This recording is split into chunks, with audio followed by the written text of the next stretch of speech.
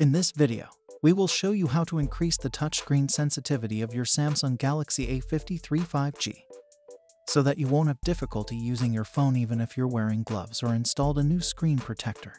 To begin, pull up the Apps drawer and tap Settings. Find and tap Display. Scroll all the way down to find the option Touch Sensitivity, and then tap the switch next to it to enable it. Immediately after doing that, the sensitivity of your phone's screen will be increased and you will be able to notice the difference if you're wearing gloves. And since there's a tendency that the phone will execute touch commands on its own while it's in your pocket or bag, we suggest you enable the accidental touch protection option by tapping on the switch next to it. After doing these things, your phone will become more responsive, but it won't execute touch commands by itself. So we hope that this simple tutorial can help you one way or the other. Support us by subscribing to our channel. Thanks for watching.